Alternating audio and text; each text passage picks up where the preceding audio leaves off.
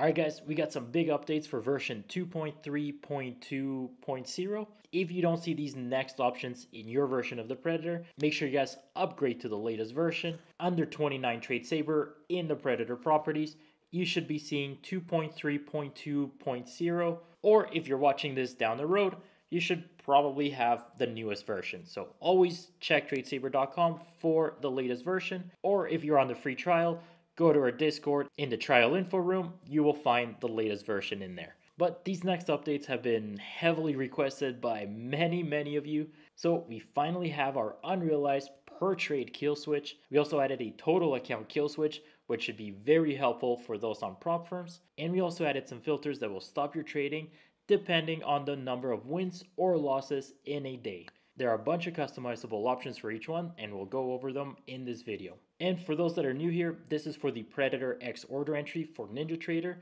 It's an order entry and management system that lets you build full and or semi-automated trading bots. It's got a bunch of customizable and trader-friendly options. This video up here is going to explain that a whole lot better. We also have a user guide and a free trial. All the links for that are going to be down below.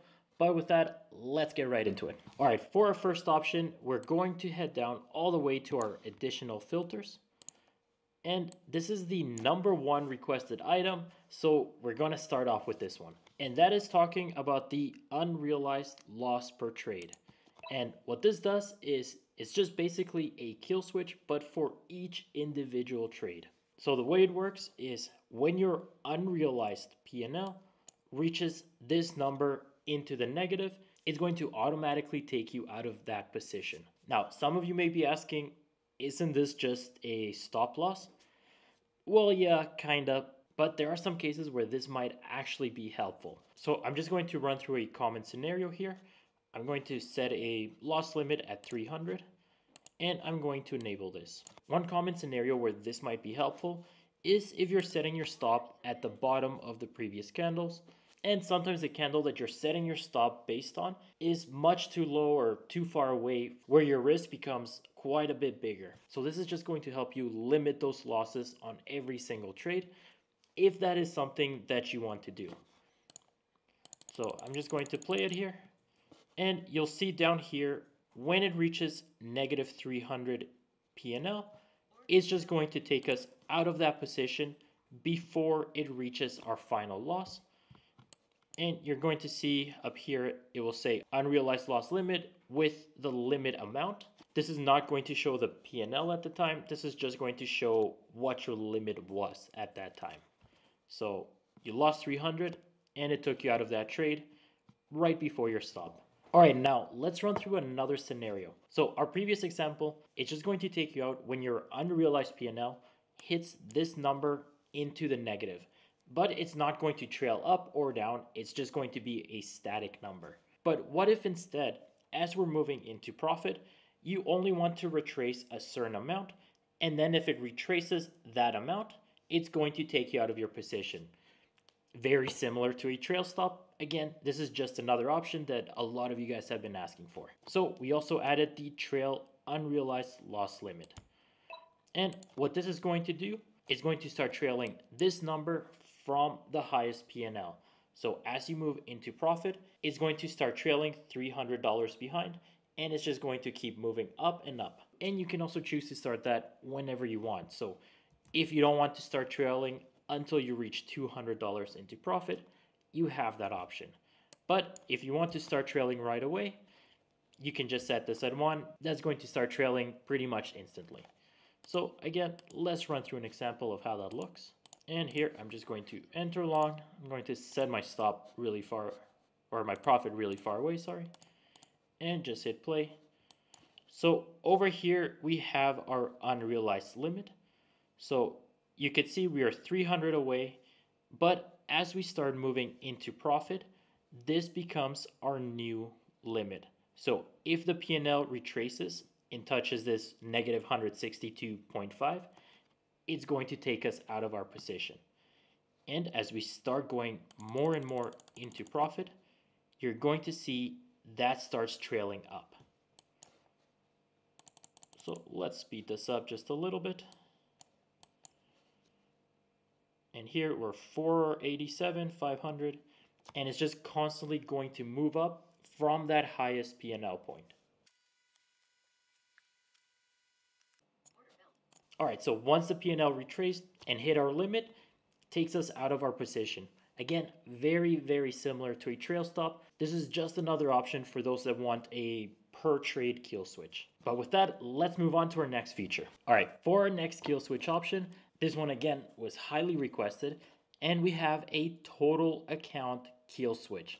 And this is going to be very, very helpful for those trading with prop firms. So what this was designed to do is once your account reaches a certain profit or a certain loss as well, it's going to take you out of your position and it's not going to allow you to trade again.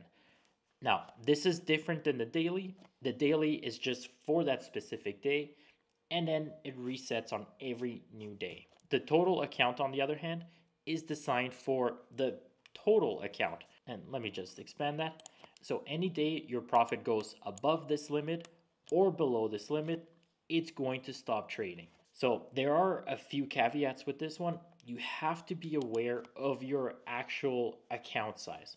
A big majority of users in our group are trading with 50K Apex accounts, so I kind of have it set to that already. So once your total account reaches 53,000 in profit, takes you out of the trade. Or once it reaches 52,000, it falls to 52,000. Again, takes you out of the trade. This can be configured to whatever you want. For this example, I am going to be using it on one of my live evals, but this one's brand new. So I'm just going to change it to a $100 profit, or the same thing on the other side. If it falls $100 from where it currently is, I want to be taken out. And one more thing when it comes to this is it uses market orders. That means it is not guaranteed on where it fills. So once it actually takes you out of the position, your actual fill price could be a little bit higher. It could be a little bit lower. So just keep that in mind. If you are trying to aim so it takes you out of the position as soon as you pass an account, I would maybe set it just a little bit higher than whatever your passing limit is, to maybe $25, $50 over, just to kind of give you a little bit extra leeway for when it submits that market order. But again, just for this example, I'm just doing $100 in either direction because it is an actual account and it's going to be a random trade for this video. So let me change this to my account.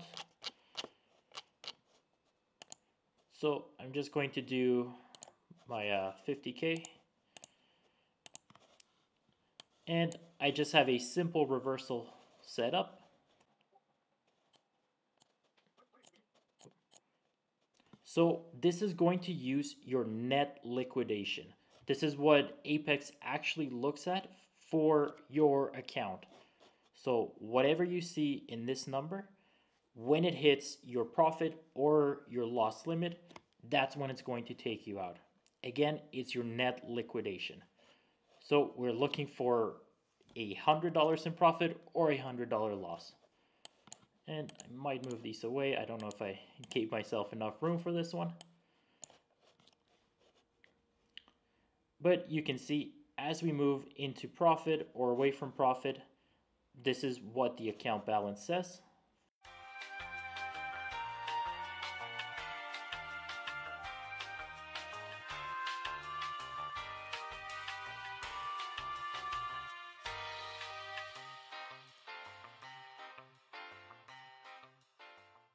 So again, it requires the net liquidation to actually hit that number. So it could take a little bit longer to update, but that is the number that Apex looks at. So that's how it works. It's just when that net liquidation hits a certain P&L. So again, you guys can use the daily kill switch as well, and that's going to exit you out a little bit faster. But this total kill switch might just be a little bit easier for that total account P&L. And one last thing that I want to add for this total account kill switch is that I'm using the net liquidation because that is what Apex Rhythmic uses. There may be other prop firms or accounts that use a different number than the net liquidation. So if you notice that your prop firm is a little bit different, please send me an email, support@tradesaber.com. This is one of those features that will likely keep getting updated as new versions come out. But with that, let's go on to the next features. All right, our next features, I think these are going to be very, very helpful for those that want to limit their trading to a certain amount of wins or losses per day. But the main benefit here is you don't actually need to know your final realized P&L. So unlike the original realized profit and loss limit that we have, where this you do need to know your final P&L when you want to stop trading, this new option down here, your wins and losses per day, or wins and losses in a row, is just going to count your P&L at the start of a trade and count it at the end of the trade. If the P&L is higher, it's going to count as a win. If the P&L is lower, it's going to count as a loss. And from there, you can decide how many wins or how many losses you want in a single day. So both of these options are very similar in that sense, where it counts the winners and the losers. Regardless of the final P&L, it just either needs to be a positive or a negative P&L. But there are some slight differences that are going to allow you to customize this to exactly how you want to trade. So first, I'm going to start with the wins and losses per day. And I think this one's pretty straightforward. It's just how many wins you can have in a day or how many losses you can have in a day. Once you reach either one of these numbers, it's going to stop trading. So let's load it up. And here I just set up a simple reversal and we're going to just play it. So here we had a first winning trade, so it counts one win. Here we have two wins. And now we have one loss. Two losses, three wins, four wins, three losses, and we set our 5 wins. So now that we reached our win limit, it's no longer going to allow us to take any new trades. The reversals are going to keep coming up, but we are limited to the number of wins or losses, whichever one it reaches first. So again, very straightforward on how that one works, but we can dig into it a little bit more. Let's go back into the properties. All right, so we have our wins and loss per day. Now let's just remove that, and we're going to select the wins and loss in a row. And yes, you can stack these and use both of them at the same time. I'm just showing one at a time just to make it a little bit easier. But to explain this one, like you may have already guessed, is just how many wins in a row you need in order to stop trading, or how many losses in a row you need in order to stop trading. So in this example, I have it set by default at 99. This is going to mean you need 99 wins in a row before it stops trading. Again, you guys can customize this however you want, but I think how most people are going to use it is by limiting the number of losses in a row. So this basically means you can keep winning and winning, and it's not going to take you out. But as soon as you get 3 losses in a row, that's when it's going to stop trading. So again, I'm just going to show this on a chart really quick, and then I'm going to show you how we can customize this even more. So again, just a simple reversal. And we have our first win, second win, third win,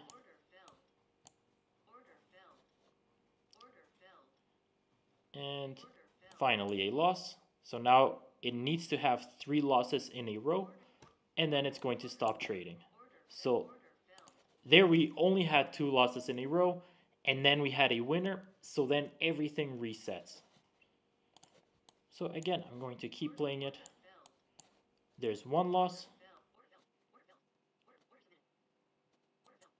2 losses, and hopefully, there we go, 3 losses. And now it's going to stop taking any reversals or any auto entries. So that's just how that works. It's just when you get 3 losses in a row or whatever number you set. And just so you guys know, you guys can bypass this at any time. And if you wanted to submit a manual order, just click the buttons up here. And if you notice that it stops trading, but you still want to keep trading anyways, which that will be your choice at that time, you can just click the manual button and it will do that for you. But I want to show you one last thing. Let's go back into the properties. All right, so now that we've gone through the wins and losses in a row, I know I'm going to get some questions. So what if we want to keep winning, but after we win maybe one or two, we want to allow our auto entries to keep winning, but I only want to limit my losses at that time to one loss, maybe two more losses, instead of the initial 3 losses in a row or whatever we said. So basically, we're tightening our criteria for our losses. So if we want to keep winning, we can, but the moment we lose one or maybe two, that's it. We want to stop trading for the day. So that is why we added the trail loss after win. So let's select that. And this is going to do exactly what we just talked about. So what does this mean? Start trail after X wins. This means that after this number of wins, then it's going to start trailing our loss limit. So initially, when we first enter a trade, we have 99 wins, 3 losses. But with this option, after we reach 2 wins in a row, it's going to move our loss limit to only 1. This means that we still have the ability to keep winning and winning and winning. But after we win 2 in a row, if we lose only 1, then it's going to stop trading. So again, let's see how that looks on the chart. And I'm going to replay this same scenario. And again, just a simple reversal. So there we have our first win. Then we have our second win. At this point, this is when our trail starts. So now instead of being able to lose 3 losses in a row, now it's going to start trailing. And now at this time, we're only going to have 1 loss available before it stops trading. So again, just keep playing it. So it's just going to keep letting us win.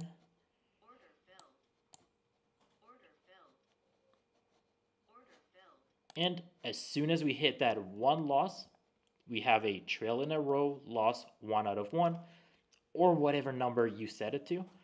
But now it stops taking any new reversals or any auto entries you have set. But like always, you can bypass it with those manual buttons. So I hope you guys found these updates useful. As always, if you guys have any questions, let me know in the comments. Let me know on Discord. Send us an email, support@tradesaber.com. But as always, take care. Enjoy.